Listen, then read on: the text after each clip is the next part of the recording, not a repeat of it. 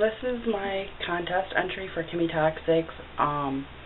I believe it's called Viewer's Choice or Viewer's Pick, where she came out with a list of themes that you could do for makeup looks for the contest, and I think the list is in the description, but I know one of them was anime, J-pop, K-pop, high fashion, and I don't know if there's any more, but those are the ones that I remember.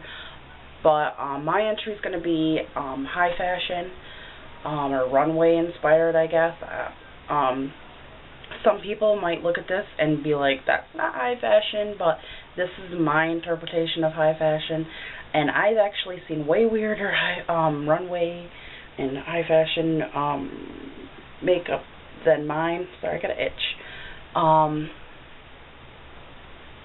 Kind of looks yellow in the light, huh? Anyways, I hope you can see the color. The light has got a yellow hue to it, so it might kind of wash out any color. It's really bright.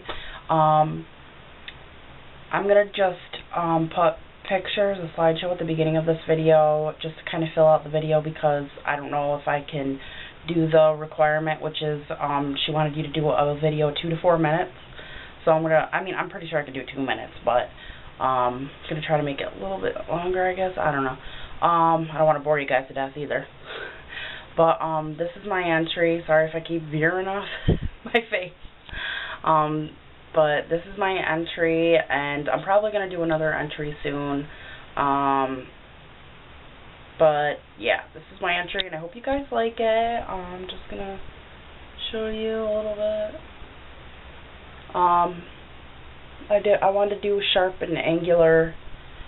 I mean, some people like really soft or really blended looks. Like when I think of high fashion, I think really angular, really bold. And also I was inspired by no eyebrows and the smoky eye, and also the teal lip. I wanted to do a pop of color. I didn't want to do all dark. So yeah, this is my look.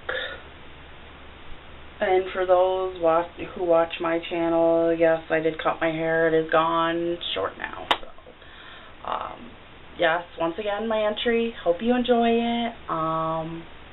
Yeah, talk to you guys later. Hope you like it, Kimmy.